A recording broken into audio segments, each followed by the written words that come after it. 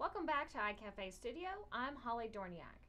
Today in this tutorial we're going to take a look at how to create a co-teacher or set another teacher up as a co-teacher in Edmodo.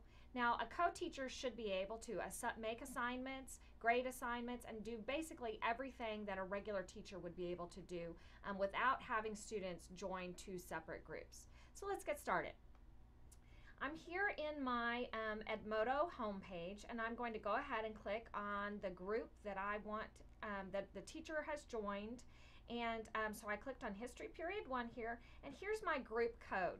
If the teacher that you're wanting to set up as a co-teacher hasn't already joined this group, they need to do that just the same way that a student would join a group. So once they've joined the group, I'm going to come down here to where it says Members. And here's a list of all of the members in the group. By default, the teacher is going to be, the teachers are going to be up at the top. Now, Mrs. Holly Dorniak, that's who I want to set up as the co-teacher here. So if I click on my More button, I've got the option to set this user up as a co-teacher. Once I've done that, you'll notice that the title here changes to co-teacher rather than teacher member. And that's all there is to it. This has been Holly Dorniak in the iCafe Studio.